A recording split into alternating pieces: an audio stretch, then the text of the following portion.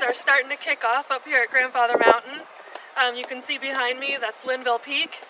And the best place to see the fall colors is on top of Linville Peak.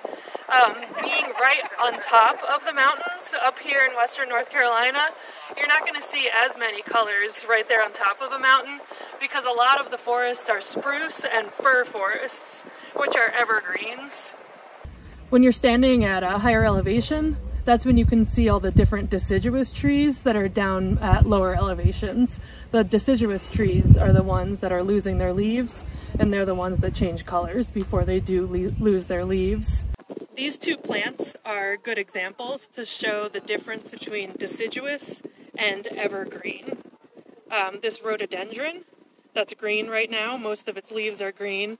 This is considered an evergreen. And yes, you will notice that some of the leaves are changing, but the difference between an evergreen and a deciduous is that not all the leaves are going to change and fall off at once in an evergreen. So rhododendrons are evergreen. And then this purple one over here, this is a perfect example of something where we can explain the science behind the fall colors. When you see leaves that are changing red or almost purple, like the leaves behind me, that is from a chemical called anthocyanin that is actually created as the chlorophyll is pulled out of the leaves. The plants produce the anthocyanin and it acts as almost like a sunscreen to protect the leaves.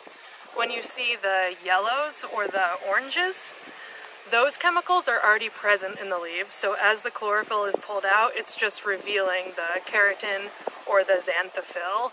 The xanthophyll shows as more of a yellow, and the keratin shows as more of a yellowish or orangish. And that's some basics behind the science of the fall colors. And like I said last time, all we needed was some sunny, cool days and some nice, cool, crisp nights, and we've had those, and that's all we've got in the forecast coming up. So it's going to be a really good fall color year this year. So